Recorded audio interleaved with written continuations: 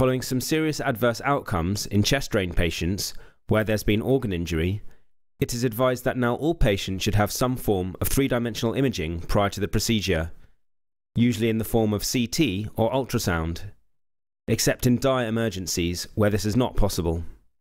So once you've confirmed the side you need to put the chest drain into, using clinical and radiological assessment, you need to identify the landmarks. It's easy to identify the sternal angle, or angle of Louis, which marks the level of the second costal cartilage. So palpate the space just below this, and you can start counting down the rib spaces. Third intercostal space, fourth intercostal space. The nipple usually overlies this space. Fifth intercostal space. It's the fifth intercostal space you want ideally for your chest drain. So palpate your way laterally in the intercostal space and identify the next landmarks, the mid-axillary line and the anterior axillary line. You want your drain to be between these lines and avoiding the muscle bulk of the pectoralis major. Confirm that the side you are going to drain is dull or hyperresonant, depending on the indication for the chest drain. It is essential to have a non-sterile assistant to help you by handing you equipment and later attaching the drain. You should take full sterile precautions when inserting a chest drain, which should ideally include a sterile gown, gloves and mask. This is the kit you need to have ready. The Seldinger chest drain comes complete as a pack with all the bits you need. We'll talk about those in a bit more detail shortly.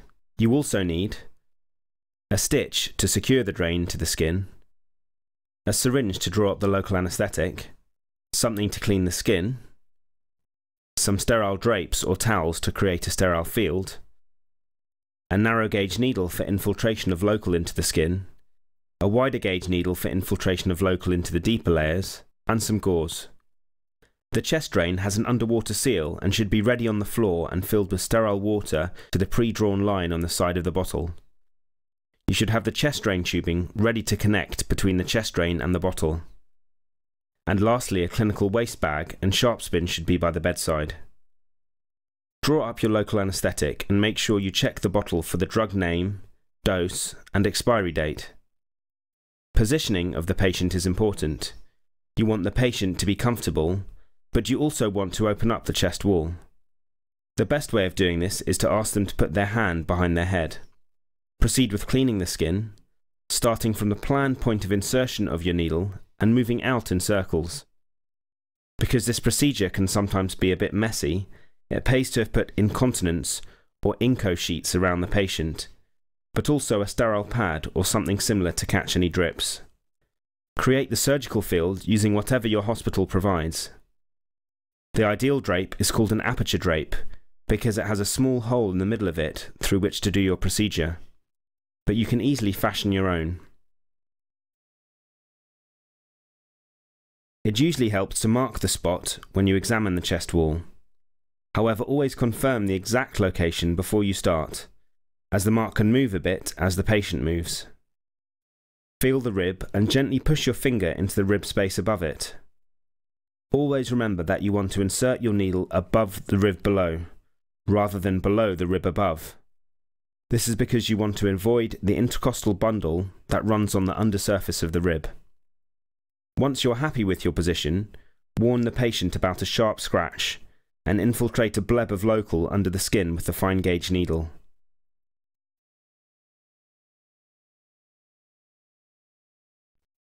Swap to a wider, longer needle and pass through the space, alternating between aspirating gently and infiltrating a little local as you go.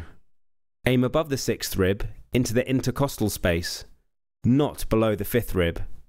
If your needle touches bone, redirect the needle superiorly into the intercostal space.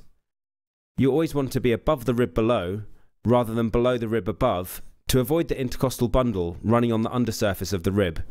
When you enter the pleural cavity, you will aspirate pleural fluid. You've gone far enough. Withdraw slightly whilst infiltrating the local anaesthetic.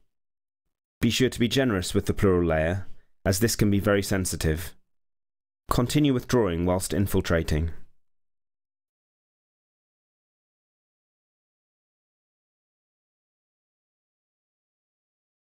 So this is the Seldinger kit. Firstly, you'll need the scalpel to make a small nick in the skin. Then this needle will be introduced with a syringe attached. This syringe will be used to draw back to confirm a positive aspirate. This guide wire can then be threaded through the needle once the syringe is removed. Once the guide wire is in, the needle is removed. This is the dilator. It's used to widen the tract around the guide wire to allow the chest drain through. Be very careful. This piece of equipment used improperly is very dangerous. You only need to insert a very short length of this, only enough to dilate the chest wall. You'll find out exactly what this depth is when you insert that needle. Test whether the local anaesthetic has worked satisfactorily. If it has, make a small stab incision just through the skin at the desired spot. Introduce the needle introducer through the incision, perpendicular to the chest wall, aiming for just above the rib, in the same direction the local anaesthetic needle went. Slowly advance the needle whilst applying negative pressure to the syringe. Here you can see a flashback of hemoserous fluid confirming the position. At this point, note how far in the needle is. It will help tell you how far you'll need to insert that dilator in a moment. Remove the syringe and thread the guide wire through the needle. It's crucial to never let go of the guide wire. One hand should be on it at all times. Losing it in the chest is not a good move. Remove the needle and thread the dilator over the guide wire. Remember, this must only be inserted as deeply as the needle went. Insert the dilator with a slightly rotatory movement to help it through the tissues. Remove the dilator and thread the chest drain itself over the guide wire. Theoretically, for a pneumothorax, you want to direct the drain apically, and for fluid, you want to direct the drain basally. However, it is almost impossible to direct a Seldinger drain reliably, and it still usually works. Here it has been inserted to about 14 centimeters. Remove the guide wire.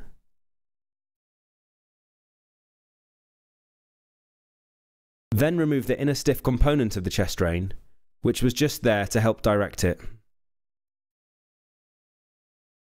You can then attach a three-way port,